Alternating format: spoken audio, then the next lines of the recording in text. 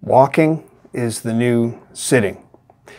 Now, this may be confusing because we've all heard that sitting is the new smoking. So I'm not saying that walking is the new smoking. I'm thinking about meditation.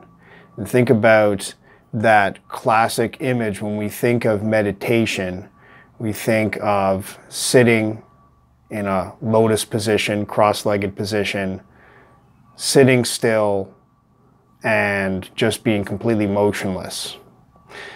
And that's the most traditional classic meditation method.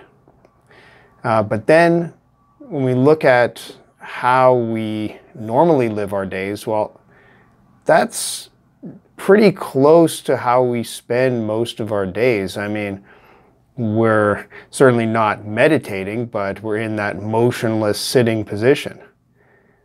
Maybe the only difference really is closing our eyes and not taking in any new information, because it seems like the normal method, the normal position that we're in most of the time is sitting with our eyes glued to a screen and absorbing new information.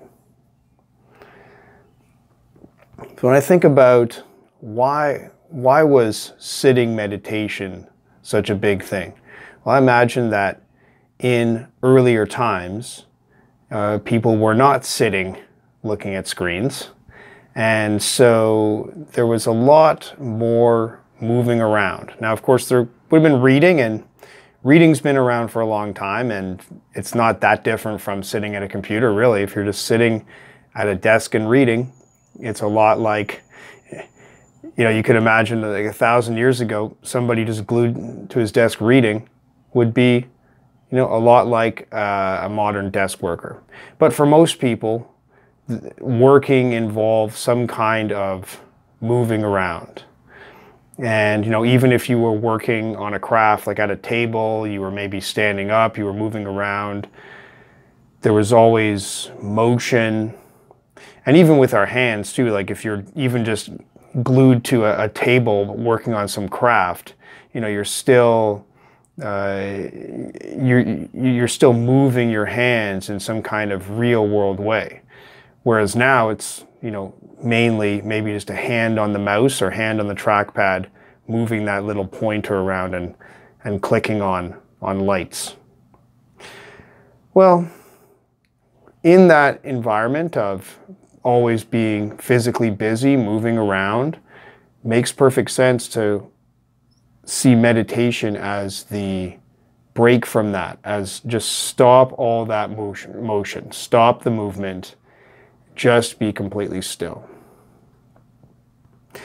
But in today's setup, if our main activity is sitting still and staring,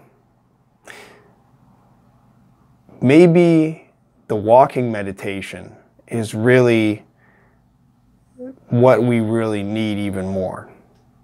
Do we need to take a break from sitting and staring at a computer to sitting and closing our eyes? Well, certainly turning off that tap of incoming information, turning off the new to just have a complete peace, that's certainly very valuable. But in terms of how our body is positioned, like we're still just sitting. You go from one sitting to another sitting. So I don't mean to say that sitting meditation has no value, but I almost see like the role is flipped. Instead of sitting being sort of like the prime meditation position and then walking being an alternative, I see, for me, walking is really the prime way of meditating, of having that break from work, from what I normally do, from our normal spending of the day, to have a break to do something different.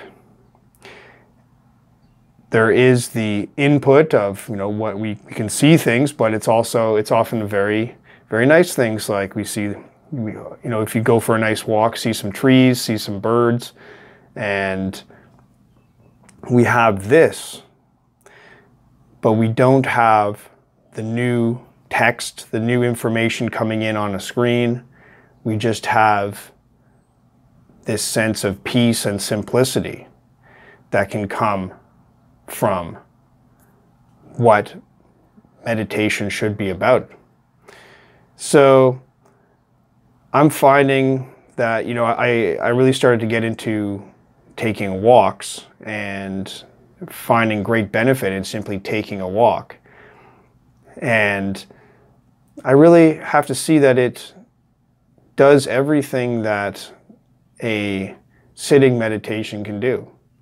So it has a very helpful effect in recovering from the massive amounts of screen time that the typical 21st century person lives with.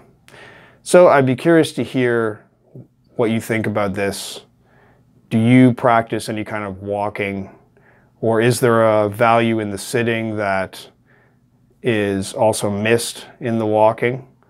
How do you get that break and that chance to just have some peace?